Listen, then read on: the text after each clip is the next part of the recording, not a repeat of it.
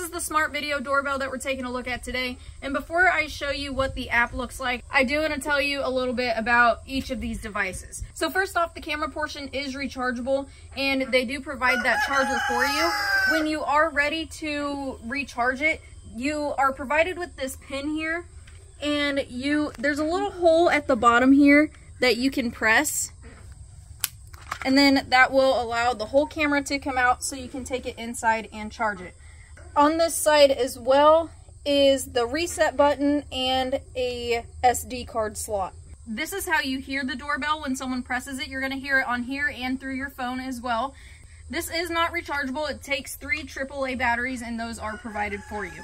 On the side here is a settings button, a volume button, and your different doorbell chimes that you can go through. And the instruction manual that is provided will tell you how to pair this with the camera. This is the portion that you would mount somewhere in your house. And with the mounting, you do get mounting hardware for this camera, so you can screw it into your house or wherever you are putting it. We didn't screw it in since this is brick. We just taped it up with some strong tape.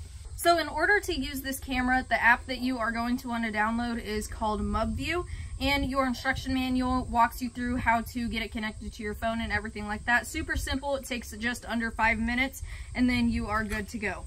So once you get it downloaded and everything, have your account made and get it connected, this is what your home screen is going to look like.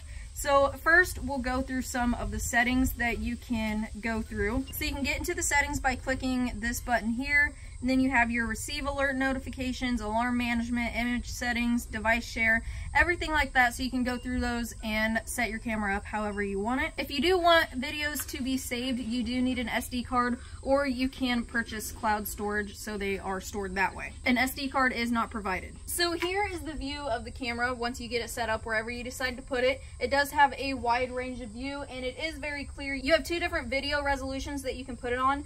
This one is on HD, which is going to be your higher definition, which is what I have it on. And it does make everything look a lot clearer, but it is also going to drain your battery faster than the SD, which I will show you what that looks like. So a little bit grainier, it's going to save your battery. Whatever you choose, it's completely up to you. While you are on the camera screen, there are different things that you can do. You can screenshot. You can press the intercom button, which will allow you to talk. This original sound button allows you to change the tone of your voice. You have a record, motion detection, siren. I'll show you what the siren sounds like. So that is to kind of deter people away if you don't want them on your porch. And then you also have an album here, which is where that screenshot is located. History is motion detection that the camera recorded. I don't have any history because I don't have cloud storage or an SD card inserted. So that is the camera portion. Now we'll get into the doorbell portion. So once you click on the doorbell, you're gonna hear it from here. You're gonna hear it from the doorbell alarm over here, and it's also gonna come through your phone.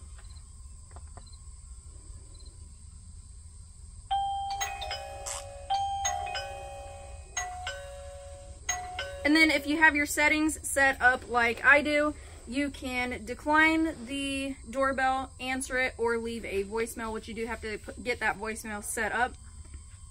But if I answer it, one thing I will make known about this portion is once you answer it, whoever is inside talking, you can hear them through the doorbell very well. If I were to talk into the doorbell to the person inside, the sound quality for some reason is not very good, and it's very hard to understand what the person outdoors is saying to you.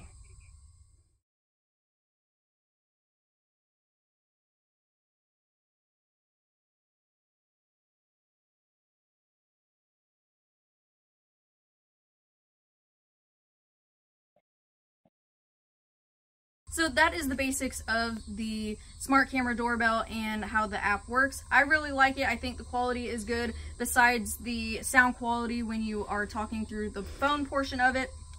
However, that's not too big of a deal. You can still see who is out on your porch. So if you are looking to add a little bit more security to your home, then I think the smart video doorbell would be a good choice. I received this one at no charge for the purpose of this review, and it's definitely going to come into good use here.